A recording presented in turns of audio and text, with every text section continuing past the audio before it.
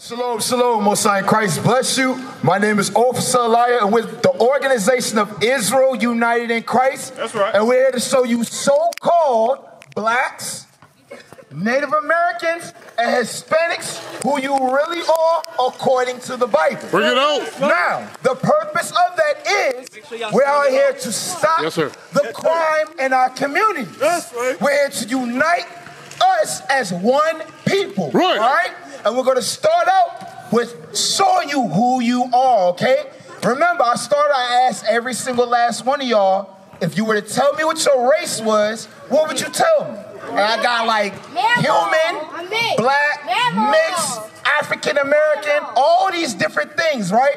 But we're going to show you what you are according to the Bible. We're going to read to you a prophecy that we would not know who we are in the last days. Y'all didn't know we're living in the last days, all right? Watch this. Read what you got. This is the book of Isaiah, chapter 1 and verse 3. Come on. The ox knoweth his owner. The ox, which is an animal, right? Which is an animal. Read on.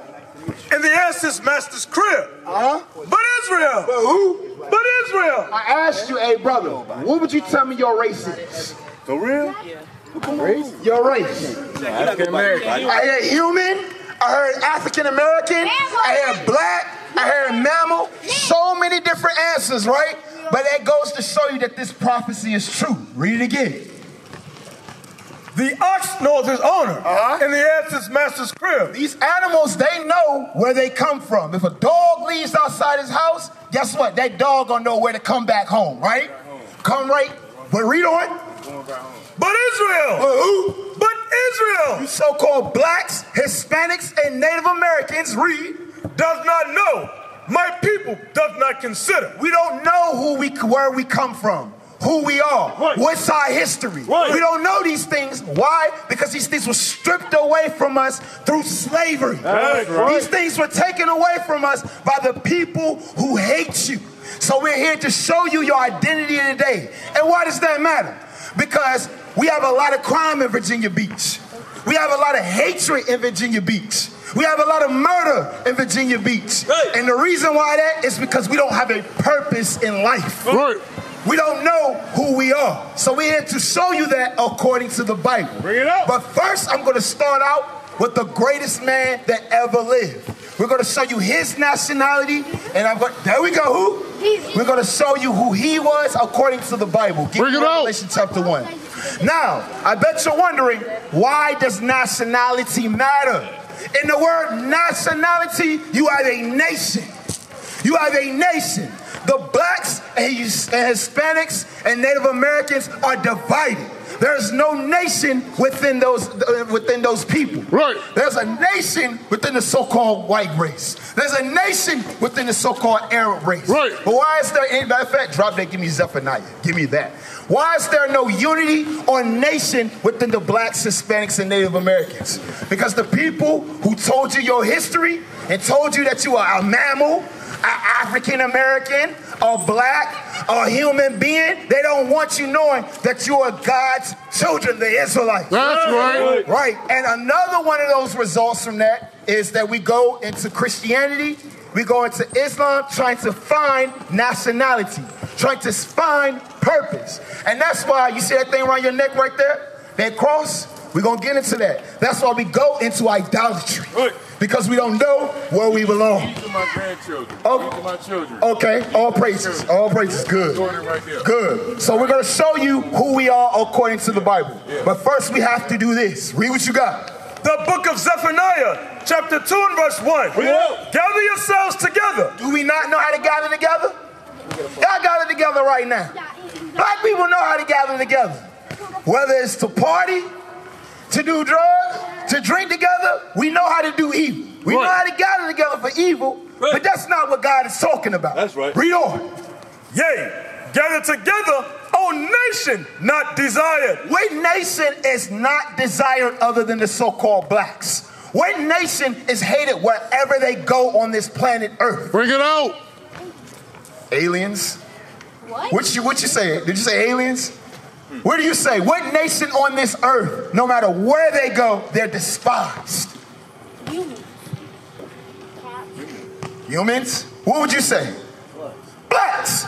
He is absolutely correct. Blacks.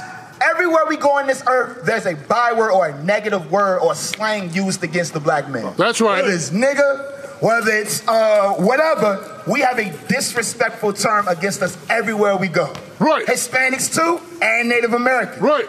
The Bible says for what? Read it again. Gather yourselves together. Yea, gather together, O nation not desired. Now I said we know how to gather together. We gather together in Christianity. We gather together in Islam. But what is the result of that? We still hate each other. Right. There's still crime and murder in our community. Right. But if that is the truth, and that's what's supposed to unify us, why are we still separate?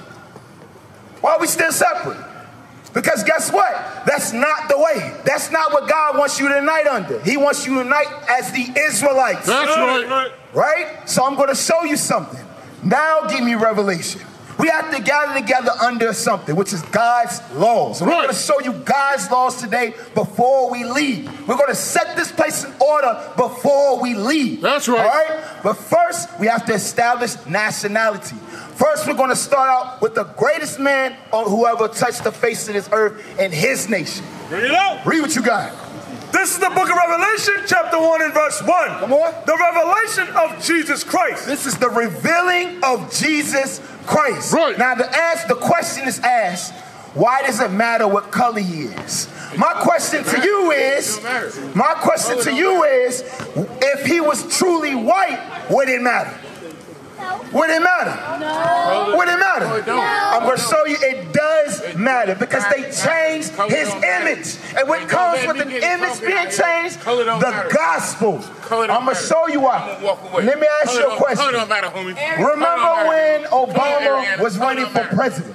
Remember when Obama was running for president? Why did we vote for Obama? Keep it a stat. Why did we vote for Obama? Bring it up. If color didn't matter. Why did we vote for Obama? Because color does matter. That's right. Color matters. Now what comes with that is a message. Read what you got.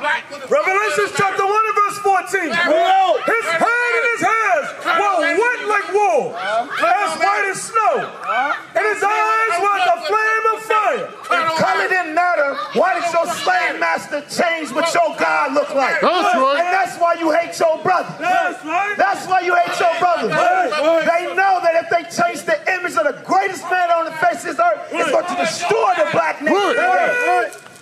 If color didn't matter, read it again. His head and his hands were white like wool, as white as snow, and his eyes was a flame of fire, and his feet like a fine brass. Who's seeing what a penny looks like? Y'all know what a penny? What does a penny look like? Now, I'm gonna show you how simple this is. Give me the simplicity in Christ. 2 Corinthians 11.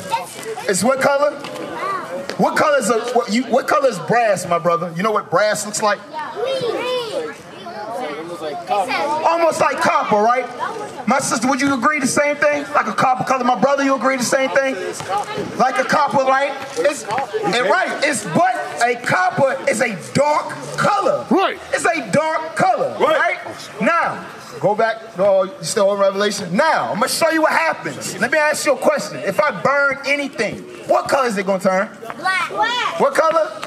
Black. What color? Black. What color? Black. I need y'all following on so I can see that y'all paying attention. Black, right? Black. Watch this. Read. And his feet like unto fine brass. The Bible says Christ's feet was like unto fine brass. Right. Read. As if they burn in a furnace. Oh, so they what? Burn in a furnace. So you got already a dark color, and then you're burning it, it turns black. Christ was a very black man. That's right. Middle Eastern, not Caucasian. Christ was a very black man. All right, so what are we doing? We're trying to show you and establish a vision, because the Bible says without a vision, the people perish. And how do we perish today? Not not knowing who we are. That's right. We're doing everything that we want except for loving each other. Right. So we have to establish love back in our communities. Right. We have to establish that. We have to gather together and establish love. And we're going to show you what love is in a second. But I have to show you imagery. I have to show you in the Bible. Right. Who's seen the book of Clarence? Raise your hand. Y'all anybody seen the book of Clarence? Y'all ain't seen the book of Clarence? Come on now, that movie's talking. There's so much controversy behind that movie. But you know what? You know why there was controversy behind that movie? Because that movie used all black figures. Why are we talking about black figures and the Bible? Because guess what? These are your forefathers and foremothers. That's right. Give me Job 8 and 8 real quick. These are your forefathers and foremothers, sister. Did you know that? When you think of the Bible, you open the Bible, you read the Bible, right? The general consensus of thought is these are Caucasian people. These are Caucasian, right? Because this image right here, on this sign right here, what we were taught as Jesus and what his people look like, we don't think of black people. We don't think of ourselves. And when you separate a people, you separate your God. If our God, usually every nation on this earth, their God looks just like them. So now you have every race on this earth worshiping a God that looks just like them. But what does the blacks worship? Jesus. What is the Spanish? Jesucristo. But what does he look like? What was he painted by the people that oppress you and destroy you every day? Them. What's up? Them. So you cannot see greatness in yourself. So that's why we're re-establishing imagery. Read what you got. The book of Job, chapter 8 and verse 8. I'm trying to show my brother why color does matter. Because what comes with color? An image. An image comes with the color. We're going to show y'all the right image according to the Bible. Read what you got. For inquire, I pray thee. Read again. For inquire, I pray thee, of the former age, and prepare thyself to the search of their fathers. The Bible says to prepare yourself for the search of your fathers. I don't know about y'all, but I can't go back further than my grandfather. Right. Can you, sis?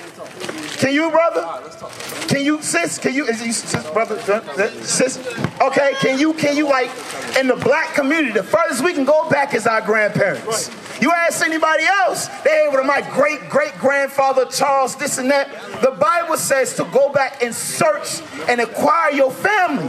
This Bible is your family. That's right. These are your people inside of this book. Right. I just showed you that Jesus the Christ was a black man. That's right. And guess what? The promise that you have today, whether you walk outside and wondering if a brother that looks just like me is going to murder you. Yes, sir. I don't care about the race. Read it and teach it. Are you trying to? Yes, sir. Yes, sir. Hey, we going over there for some rain. All right. Yeah, read it again. Job chapter 8 and verse 8. Read. For inquire, I pray thee, of the former age. Inquire, I pray thee of the former age, meaning go into the past, look for your forefathers. Read. And prepare thyself to the search of their fathers. Job is your father. Jesus the Christ is your fathers.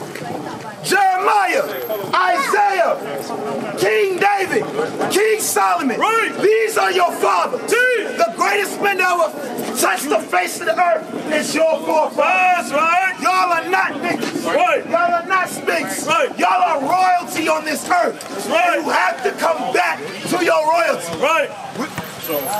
Now go back to what was our order? Yeah, go back to Revelation. So sis.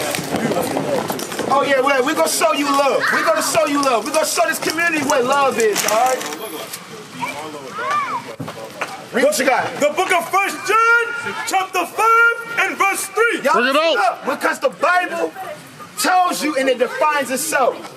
I say, I love you, brother. Or your God tells you, how old are you, bro? How old? You 21, right?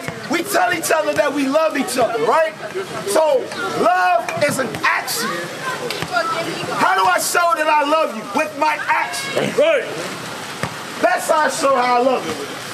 We're going to show you what love is according to the Bible. Read what you got. 1 John chapter 5 and verse 3. Read what you got. For this is the love of God. This is the love of God. If I say I love you, my brother, I have to show you in deed and action, not just words, right?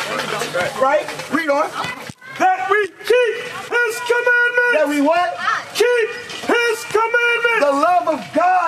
if we keep his commandments. Right. That's how you love him. Now, how do we show that we love each other? Leviticus chapter 19. Because if I say if I love you, bro, I'm going to look out for you. I'm going to tell you what you're doing wrong, because I'm not going to allow you to go out here and get yourself killed. Right. I'm not going to do that. That's what real love is. You say you got grandchildren, right? Yeah, all your grandchildren, right? You love, if your grandchildren went off and did something wrong with them, what you going to do with them? So, which is what? You're going to correct them. Right. You're going to correct them, right? And that's what we come out here to do, because we love our people. That's right. Read what you got. The book of Leviticus, chapter 19 and verse 17. Read. Thou shalt not hate thy brother in thine heart. You my brother. What's your name, bro? Marlo. Marlo. My name is Elijah. All right? So if you love your brother, what you going to do? Read it again. Thou shalt not hate thy brother in thine heart. Come on. Thou shalt in any wise rebuke thy neighbor. You got to do what? Rebuke thy neighbor. Rebuke goes into correction. Right. That's what it is. I'm not going to let you go out in the middle of the street and a car is coming. I'm going to tell you what you're doing wrong, whether you like it or not. Why? Because I love you. Right. That's what true love is, and we have to establish that true love, all right? So we're going to show Virginia Beach true love. Right. We're going to start out with, give me some laws, Deuteronomy 22 and 5. The most common, matter of fact, yeah, give me that one. The most common, we'll start out with basic but easy to understand laws of God, because this is correction and this is love. Right. And this is how we're going to clean up our communities. This is how we're going to stop the crime and stop the murder and stop the fornication and stop the adultery. That's right. Read what you got. This is the book of Deuteronomy, chapter 22 and verse 5. Marlo, you listening? Marlo, you listening? You listening, Marlo? Come on, I'm dealing with you, my brother. Watch. Come on. Read. The woman shall not wear that which pertaineth unto a man. The Bible says the woman. Sis, you a woman, right? Read what you got. Neither shall a man put on a woman's garment. Read it again from the top. The woman shall not wear that which pertaineth unto a man. Hey, this said the Bible says the woman shall not wear that which pertaineth to a man. What is something that women or girls wear today that pertain to men? Hey, just go take the kid. Turn the sign around? Yeah, there you go. I'm asking the girls. The girls raise their hand. Your girl raise their hand. Your girl raise their hand. I'm a man. You a what? Your girl raise their hand. She said she a man. Oh, God. All right, good. All right, so here's my question for y'all. Here's my question. Read it again from the top. Deuteronomy chapter 22 verse 5. Y'all hear me? Read what you got. The woman shall not wear that which pertaineth unto a man. The women raise their hand again. Women raise their hand again. Now, sis, I'm going to ask you. What is something that women wear today that belongs to men? That's right. Do what? Give me more. On the outside. Yo! I'm not sending it.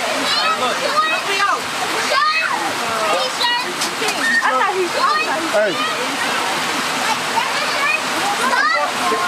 All right. What'd you say? No, what's your first name? What did you say, sis? On the outside. What?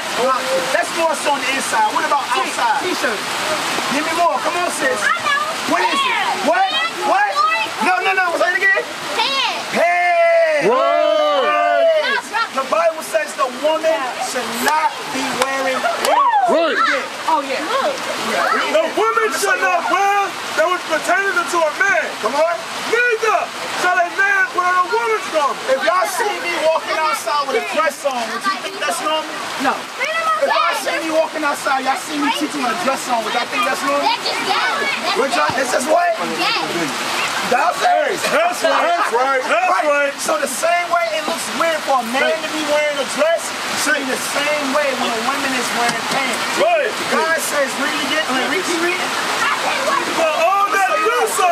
For what? For all that do so. Come on. Are abomination to the Lord thy God. All right, I'm going to show y'all. Who knows what abomination is? Cover it up, man. Who knows what abomination is? Say it again, sir. Okay, what is abomination? Who knows what abomination is? kill people. When you do what? Set the bomb off to kill people. You said bar, that's a bar. All right, I'm gonna help y'all out. If I spit into a bowl, and I take the bowl to each one of y'all and say drink it. Is that? Drink it first. No, that's what's what? It's trifling. It's nasty, right? That's the same way God looks at when we are cross-dressed. That's right. And a man's wearing. Y'all paying attention? Are y'all paying attention? I want y'all to get this, but I want y'all to learn. Because I want y'all to get right with God. That's right.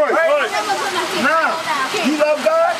Raise your hand if you love God. I just want Raise your hand if you love God. to First time. All right. You know what I want. Raise your hand. No, first time. I just went to church today. I went to church. Raise your hand. Keep your hands raised up. Who said they love God? Me, I went to church. Okay, all right, now we're going to show y'all what God says how to love him. God has a way for y'all to love him. Watch this. What you got? Chapter 14 and verse 15. You know, If you love me. y'all love, who said they love God? Raise your hand. I went to church. Okay. All right, Even if I read. don't go to church. Keep my commandments. God said do what? If you love me, keep my commandments. Now, what we just showed y'all back in Deuteronomy was a commandment of God. God's telling you to do something. Did your parents tell you to do something all the time? Yes. Don't your parents tell you to do something all the time? Yes. Right. Sis, you have kids? Sis, you have kids? Yeah, You tell your kids to do things, right? And you expect them to do it because you're the parent, right? No, her sister. Are you going to disrespect your parents? Are you going to disobey your parents? Yeah. God is our Father. Right. So the same way that he tells us to do things, we have to do it. That's right. God says women do not wear pants if you love them. Now, if you don't do what God says, does that mean you love them? Wait, so we can't wear pants? No. What? No. You know why? You know why, sis? Let me go home. You know why? can't wear pants? You ever heard the saying, who wears the pants runs the relationship? I don't care. So when y'all are wearing pants, do you want to be a boy? Do you want to be a boy? Yes, I just wear pants. You said what? You want me to wear dress? You know what the slaves are? You know what you heard of slaves? No. Did you know that they would? What did the slaves do all the? What did they have to do all the time? If they didn't do what? Obey what? So what is a job that a slave did? They picked cotton, right? Guess what? Your forefathers and foremothers was picking cottons in a dress when it was cold. When it was cold, right? So I'm telling you, it's no excuse. Now you can wear things underneath your dress, right? Since you can wear things underneath your dress, right, to keep you warm. But God says, do not wear pants, all right? If you put hand spirit on you, hold on. We're gonna do things in order. We're gonna do things in order. Now, sis, do you agree with that? Alright, I'm gonna say something else. Sis, are you married? I got you. Are you married? Alright. So, are you having sex? What? I can't. Sis, I gotta cut it real with you because God has laws that we have to keep. We have to keep God's laws. And something that's wrong with Virginia Beach, there's STDs. Right. And that stems from what? Women and men having unmarried sex. Right. That's what happened. God says that's a judgment. That's a judgment for that happening. I know it's young kids around, but we have to deal with the problems in our community. Can y'all hear me? Can y'all hear me? All right, good. Give me Hebrews 13 and 4. Now, when you're married, sis, your husband has to lead you. Sis, what's your name? What's your name, Eli? My name is Elias, so Eli too. You married, sis? No. All right. Read what you got. The book of Hebrews, chapter 13 and verse 4. Sis, are you dealing with something? You have a man that you're dealing with? I don't deal with no men. Do you deal with women? Yes, I do. All right, now, according to the Bible, I know what the Bible means. It's I'm wrong, good. sis. It's I wrong. hear you. You're I'm one of good. God's children. You cannot be a homosexual, sis. I'm gonna be one. Hebrews chapter 13, verse 4. You're going to die, sis, for that. We're trying to save you, sis. We love you. That's right. Read what you got. Hebrews chapter 13 and verse 4. Read it out. Marriage is honorable in all. Marriage is honorable. Sis, you hear what the Bible says?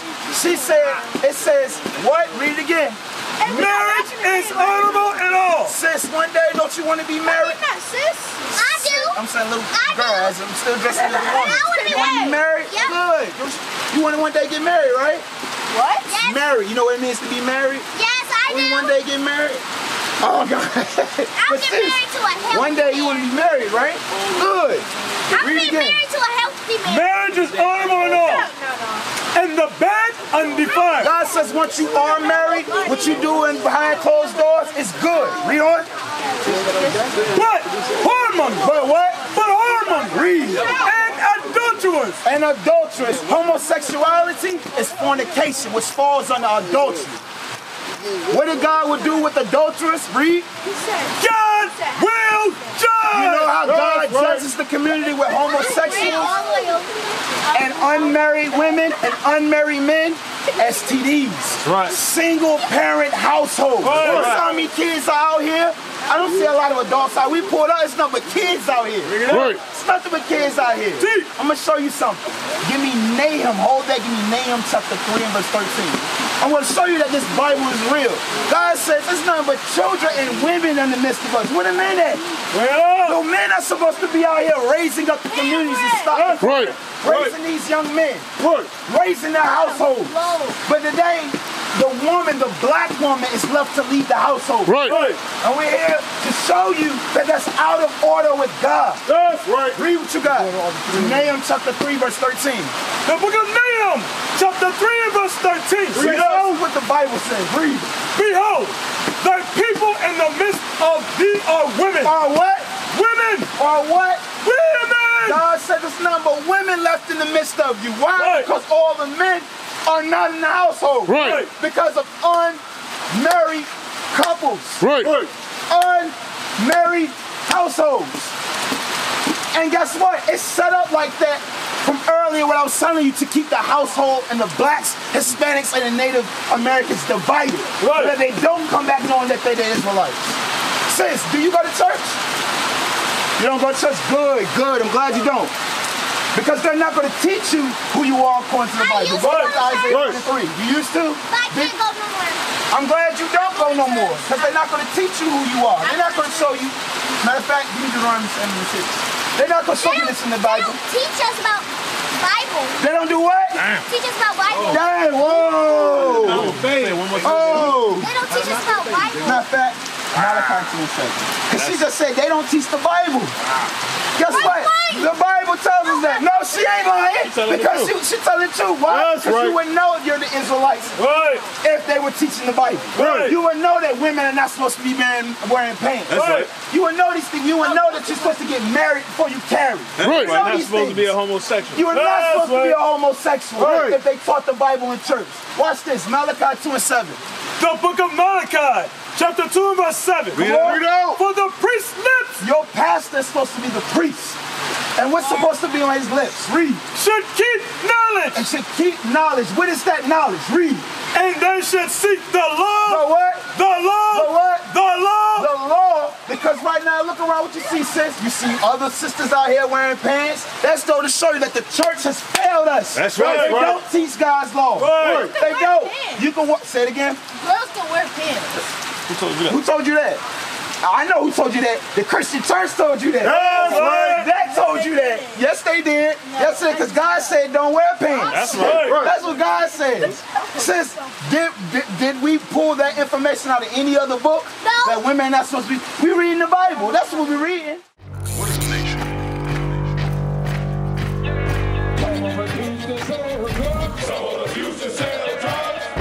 Nation is men leading by example.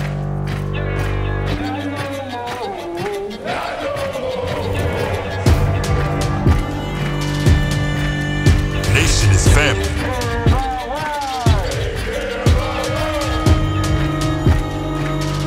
Nation is community.